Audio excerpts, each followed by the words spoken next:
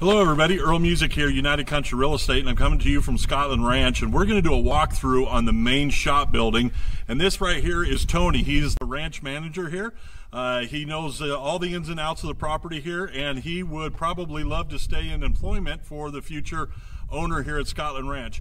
And something else we want you to know, almost everything you see in this video is going to be staying here on the property. So this is a package deal, don't forget that. But we hope you like the video. Come take a walkthrough.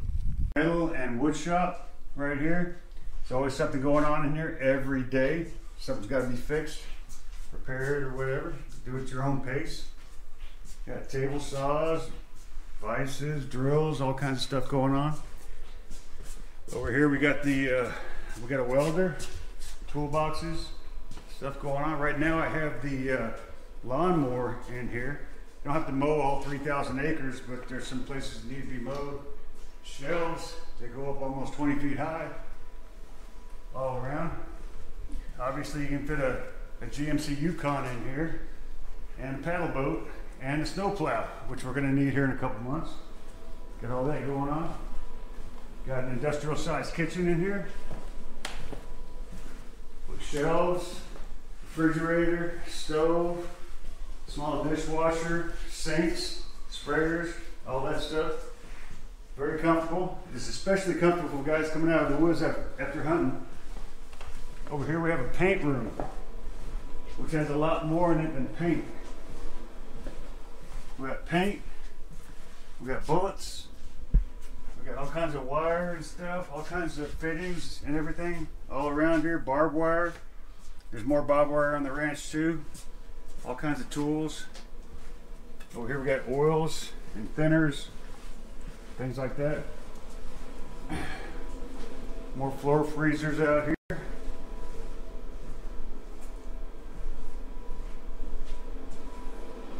And over here is how the ranch is powered on solar power. So on the roof we got solar panels facing the sun, and we got 40 batteries in here that store the energy. And we got a 10,000 gallon cistern in here that stores water for use of the whole ranch as well. And it's not hard to work, you just got to work. Change the filters every 6 weeks and go with that. This would be the back door over here, what I call the back door anyway. More storage space and shelves, everything's labeled. And here's what we call the mud room. When you come in from outside, when it's muddy and wet, snowy outside, you come in and drop your boots off. These are for my personal guests, or anybody that's not paying to stay. You hang out here in the bunk room. We got all the linen over here, washer and dryer, closet, toilet, and a two-person shower if you want to go in there. It's a really good shower. Never had a problem with the heat, cold. I've never taken a cold shower here. It's all good. Everything works.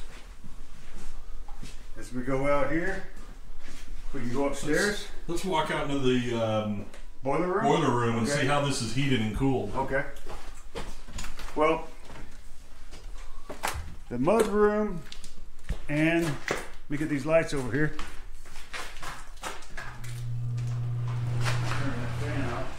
So the mud room is the mud room and the shouse, what we call the shouse. The house in the shop where I live is heated by the solar energy. But if during the wintertime, if I want to heat up the shop, I gotta throw some wood in this boiler.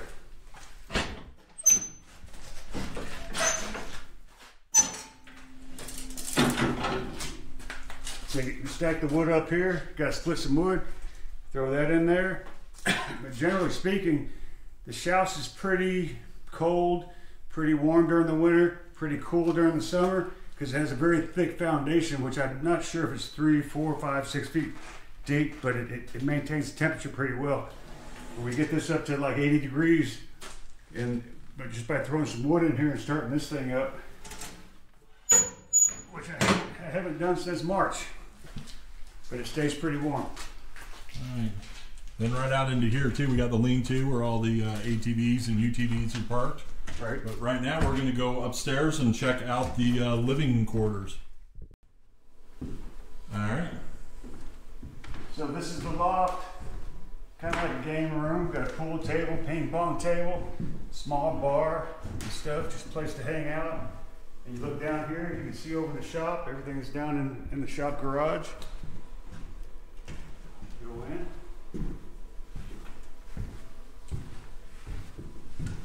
And this is where I come home to every night. This is the shop house. Come in here, very comfortable, nothing fancy.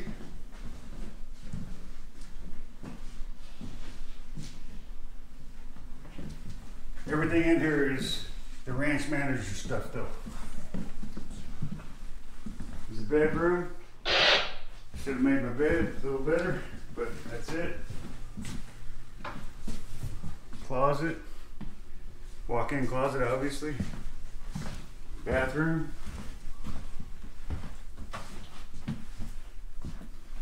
I try to keep it clean. I don't have a housekeeper. I need to get a housekeeper. Out here, we have an office, which can also be used as a bedroom if you want to. But it's an office for me.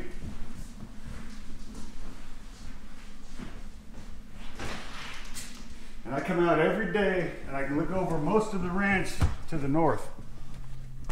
Over there you got the bird barn, poultry barn, sorry. Poultry barn, the main pond. You got the fields, the canola fields, the alfalfa, the summer wheat, and winter wheat. So I can see to the north and I can see to the west. A little bit to the south over here in the canyons. This is where I brush my teeth every morning. I come out here and just kind of walk around and survey the property. I can see the main gate. I can see the lodge. There's the horse barn and gate barn that you just passed over there. There's the entrance. And the lodge. So if anything crazy is going on, you can kind of see it if you just walk out here in the morning and check it out. Makes a pretty good spot to shoot a coyote from too, doesn't it? Exactamente.